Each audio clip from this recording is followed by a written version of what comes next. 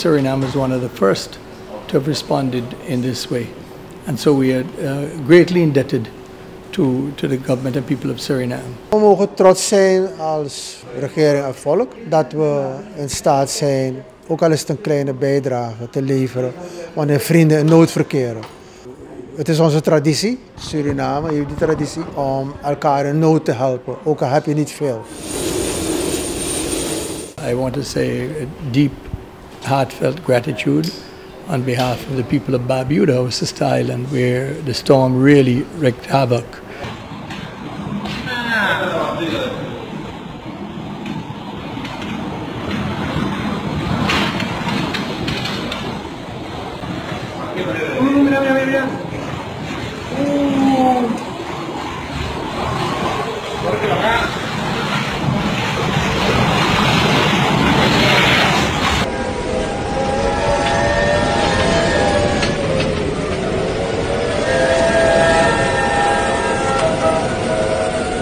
This was Barbuda before Irma hit, as you can see, just lovely.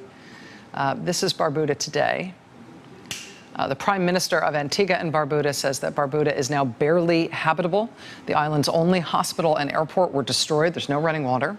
There's no phone service because the communications tower, which you see right there, just snapped in half by Irma. Well, there's nothing left in Barbuda.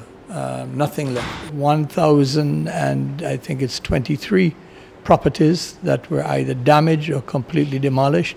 There are only 4 properties that were not damaged significantly. It was not a very big economy, but the subsistence that the people were able to eke out, fish in, a little bit of agriculture, and so on. All of that is gone now.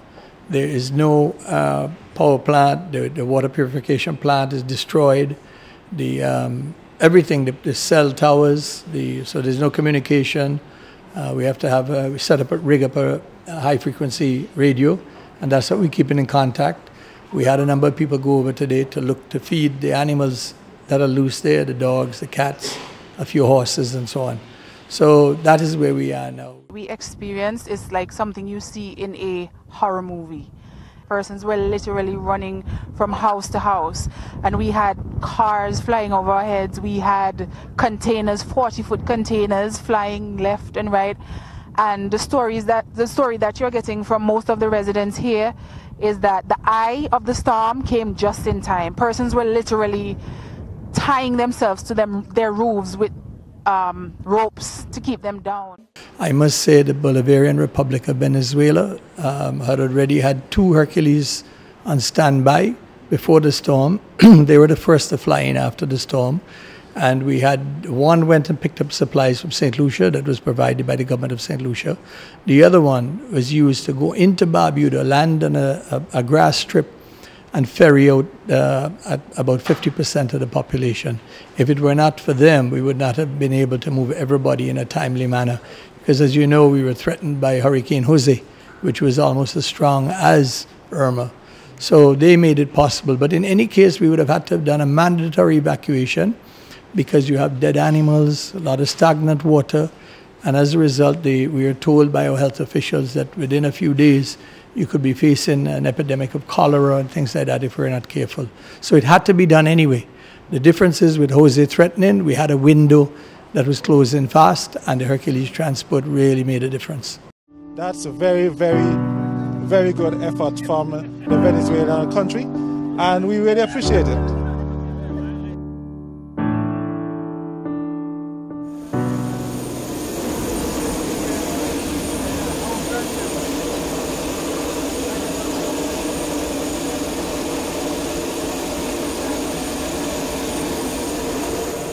What you have done here is a testament to a commitment of Caribbean unity. And we are really, really humbled and greatly gratified for this. It is going to go a long way. It's going to assist us tremendously. And we are deeply indebted and we clearly are very much deeply happy with this relief effort.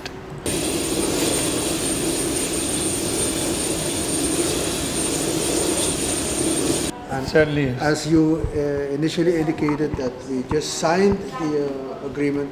We hebben niet zo lang geleden een belangrijke overeenkomst getekend met Antigua Barbuda voor samenwerking.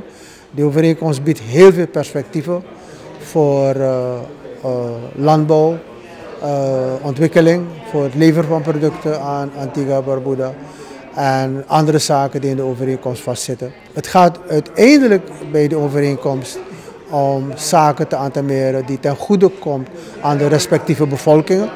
Dus wanneer een van de landen hun bevolking in nood is, dan moeten we ook in staat zijn. Moeten we ook proberen, als de bevolking in nood is, waar het aan ons vermogen ligt om te helpen.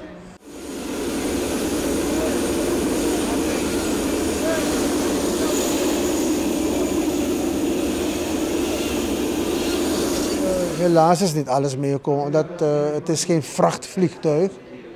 We hebben veel meer vracht dan het vliegtuig kan meenemen in één keer. Maar het is een regeringsaangelegenheid om te beslissen op welke wijze we de resterende goederen of hier of elders ter beschikking stellen. Maar dan moet de regering gewoon een besluit nemen.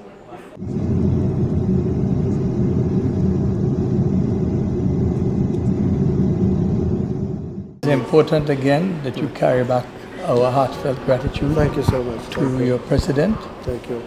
Foreign Minister, who called me right away after the storm, and the people. You have a true friend when you have a problem, and they're right there.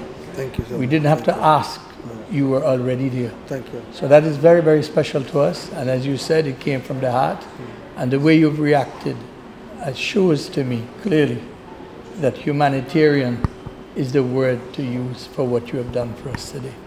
Thank you so much. Thank you. God bless you all. Thank you very much.